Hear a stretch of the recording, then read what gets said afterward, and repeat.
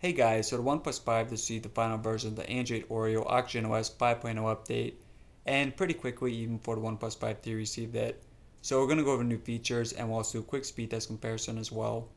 So next we have a quick speed test comparison between the OnePlus 5 on N7 Nougat and on Android 8 Oreo, and filmed a quick video here before upgrading. 1, 2, 3, go. Now the OnePlus 5 already extremely fast booting up, so not expecting a big difference here, but we'll see. And right after this, we'll do games, apps opening, and multitasking. Okay, so good to see. It looks like the Oreo version at least 3 or 4 seconds faster there. So yeah, definitely good to see that.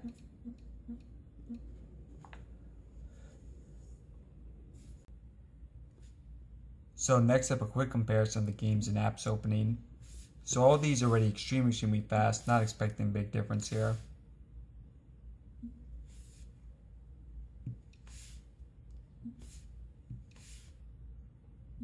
And so far looking pretty similar.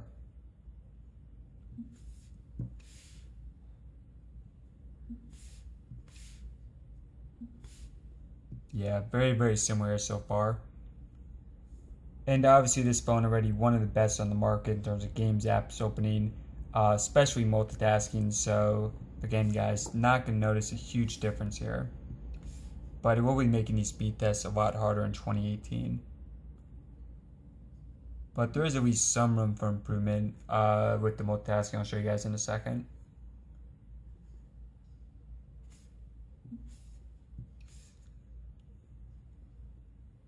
And once the 5T gets Android Oreo, we'll do a full speed test comparison, camera comparison with that.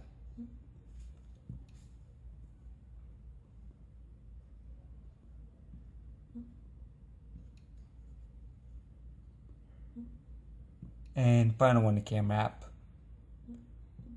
Alright, so now a brief look at the multitasking portion. So these first couple apps, very minor refreshing there. And YouTube actually refreshes this time, last time it did not. But that one can be a bit sporadic. And same here with iFunny, that one is actually refreshing.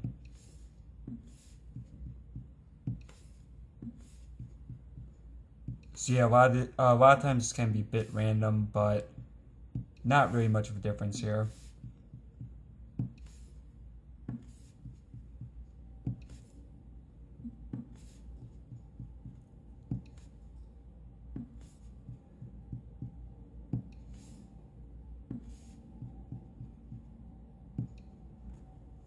Okay guys, so let's go over new features next.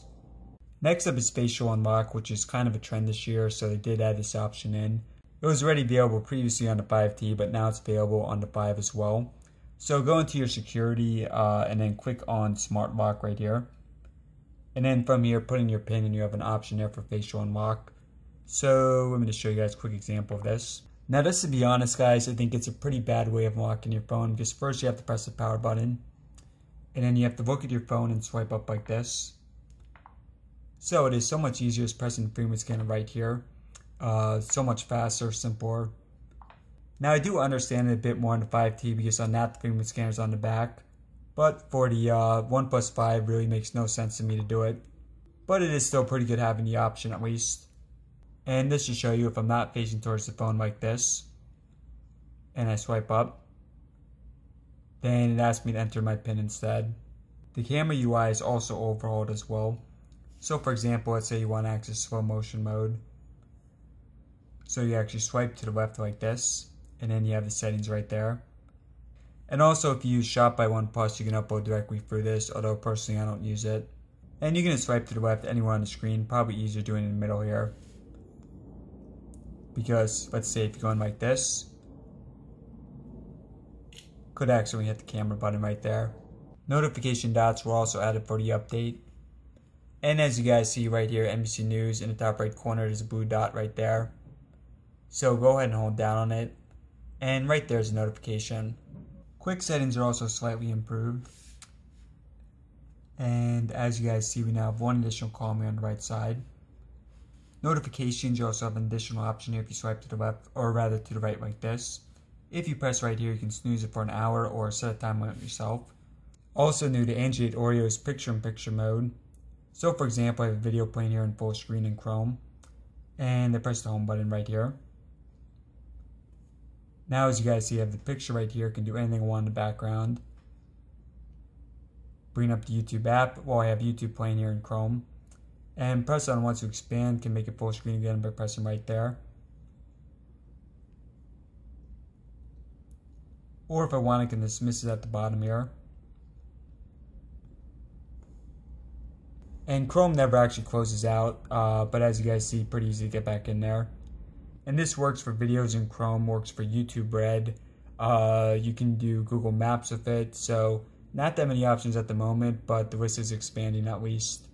There's also smart text, so for example, if someone sends you an address, you can hold down on it, just long press on it, and then you have the option to bring up Google Maps, so just one example of many. And as long as you're signed into Google, there's a lot more options for autofill. So for example, let's say you're on an app, you're on Chrome, and you have an address to type in, username and password, they should be available there. And a quick look at the Android 8 Oreo Easter egg as well. I think most guys are aware of this by now, but it is an octopus. The update also has a lot of fixes and minor optimizations to the battery and other apps. And also some apps updated like the clock app, the calculator app. But again, it's pretty minor and it's way too much stuff to include in the video. Alright guys, so let me know in the comment section below if there's anything I missed, and hopefully the video helped you out. Now if you guys liked the video and want some more like it, press the button in the middle there right on my face to subscribe for more. Or you can press it in the corners there for another video right now. And as always, thank you for watching.